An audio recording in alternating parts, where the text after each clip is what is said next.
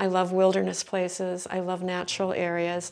Zion has just been so different for me. I've never had something that had the combination of desert, riparian, hanging gardens, and of course these major towering cliffs all around you. Hi, I'm Roxanne Everett. I'm the April Artist in Resident at Zion National Park. I'm a landscape painter, and my process is kind of twofold. I consider myself a studio painter, but part of my process is getting outdoors, taking photos, absorbing the colors, observing what I'm seeing outside, and then bringing those things back into the studio.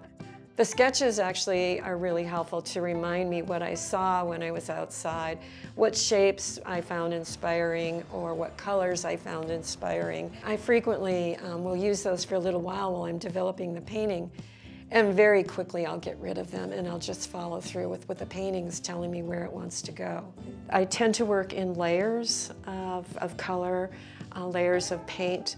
So I feel pretty free at various points in time to make a certain pattern or a certain shape, and if I don't like it, it's not a big deal. I can change it quite easily because I'm building up these layers because the paint dries quickly. So that's a real advantage for me here.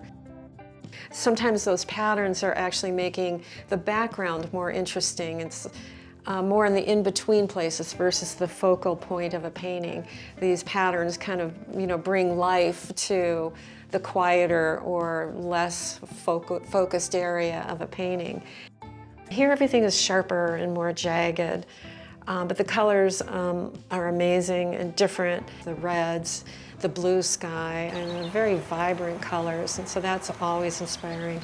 The towering cliffs, the formations are incredibly inspiring.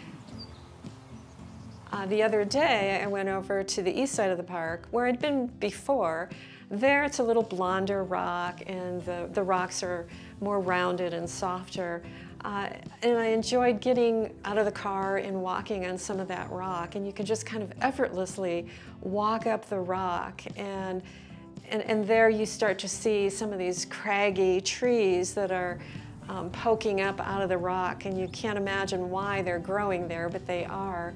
And I knew then that there were going to be several paintings that were going to arise out of this idea of these plants that can just exist seemingly where there's no other soil, just rock. There's some subjects that I might not personally find as inspiring, but I'm wondering if I should play with them, and one of them is the turkeys. The turkeys are hysterical, so I did do one little sketch of a turkey, and I think they're just absolutely hysterical. I find them hilarious. I've worked for several national parks in the past, and those were among the best jobs. They were the best jobs I've ever had.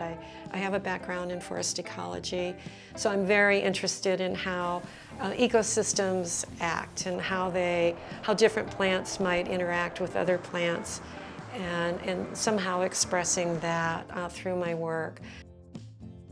You get to know a place really well. For me, it'd be Western Washington, and you kind of stop seeing things at some point.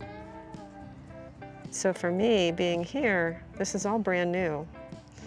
And then when I go home, it's like things are new again, and I like that.